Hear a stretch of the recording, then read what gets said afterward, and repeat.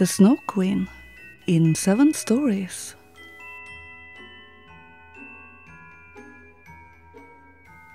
Seventh story of the Snow Queen's castle and what happened there at last. The walls of the palace were formed of the drifting snow, and the windows and doors of the cutting winds. There were more than 100 halls, all blown together by the snow. The greatest of these extended for several miles. The strong northern light illuminated them all, and how great and empty, how icily cold and shining they all were. Never was merriment there, not even a little bear's ball at which the storm could have played the music, while the bears walked about on their hind legs and showed off their pretty manners. Never a little sport of mouth slapping or bars touch.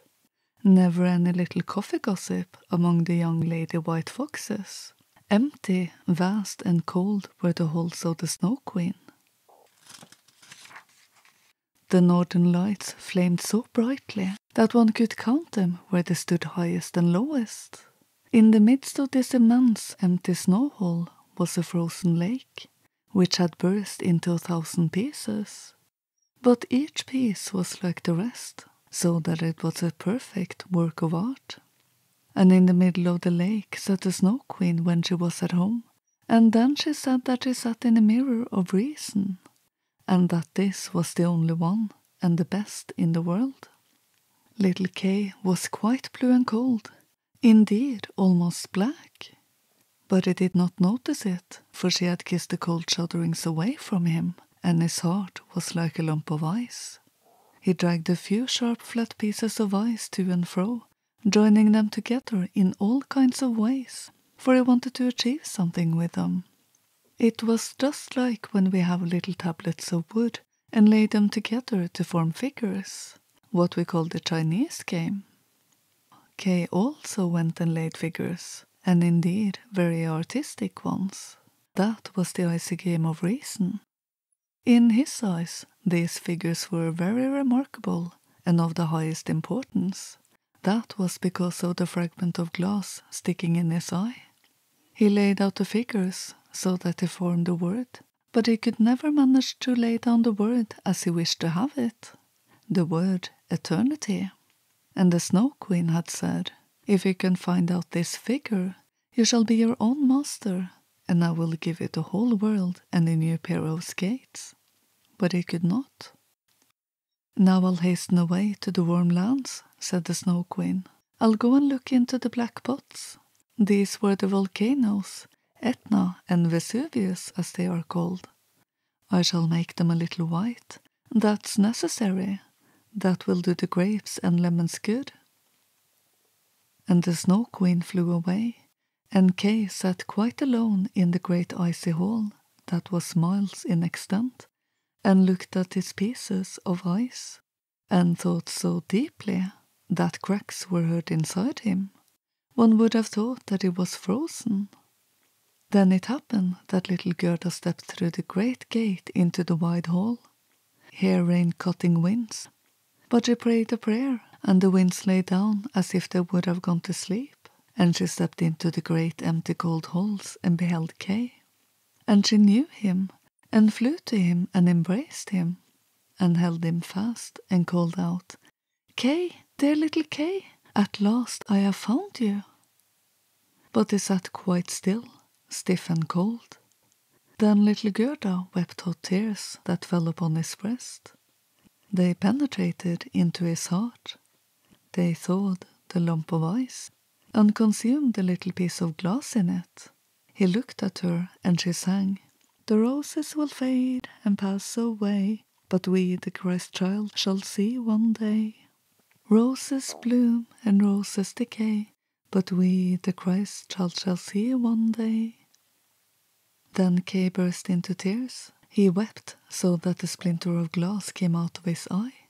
Now he recognized her and cried rejoicingly, "Gerda, dear Gerda, where have you been all this time? And where have I been?" And he looked all around him. How cold it is here! How large and void! and he clung to Gerda, and she laughed and wept for joy. It was so glorious that even the pieces of ice round about danced for joy, and when they were tired and lay down, they formed themselves just into the letters of which the Snow Queen had said that if he found them out, he should be his own master, and she would give him the whole world and a new pair of skates. And Gerda kissed his cheeks, and they became blooming. She kissed his eyes, and they shone like her own. She kissed his hands and feet, and he became well and merry. The Snow Queen might now come home. His letters of release stood written in shining characters of ice. And they took one another by the hand, and wandered forth from the great palace of ice. They spoke of the grandmother, and of the roses on the roof, and where they went the winds rested, and the sun burst forth.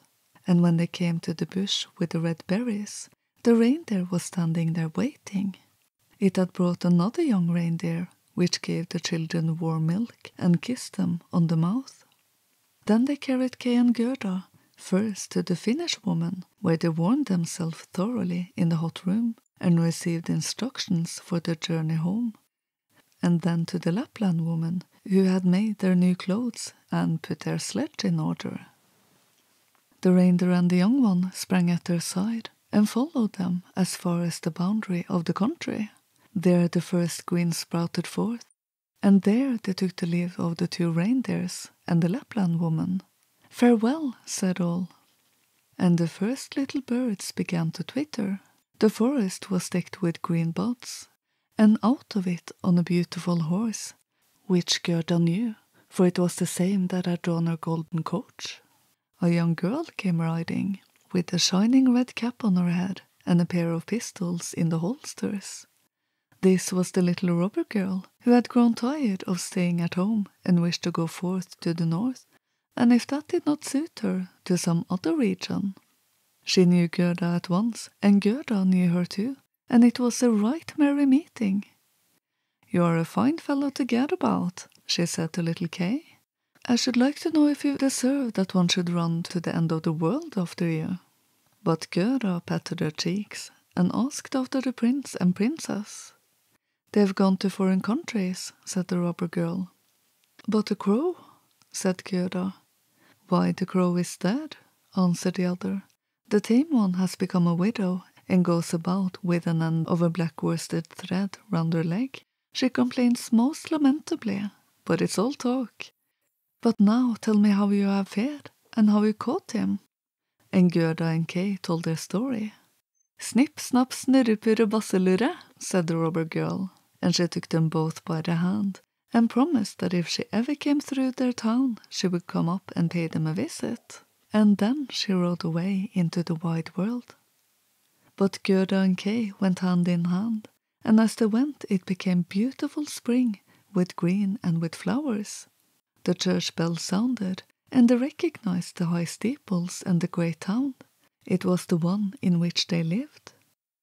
And they went to the grandmother's door, and up the stairs, and into the room, where everything remained in its usual place. The big clock was going tick-tock, and the hands were turning. But as they went through the rooms, they noticed that they had become grown-up people. The roses out on the roof gutter were blooming in at the open window, and there stood the little children's chairs, and Kay and Gerda sat each upon their own and held each other by the hand. They had forgotten the cold empty splendor at the Snow Queen's like a heavy dream. The grandmother was sitting in God's bright sunshine and read aloud out of the Bible. "Except ye become as little children, ye shall in no wise enter into the kingdom of God." And Kay and Gerda looked into each other's eyes, and all at once they understood the old song.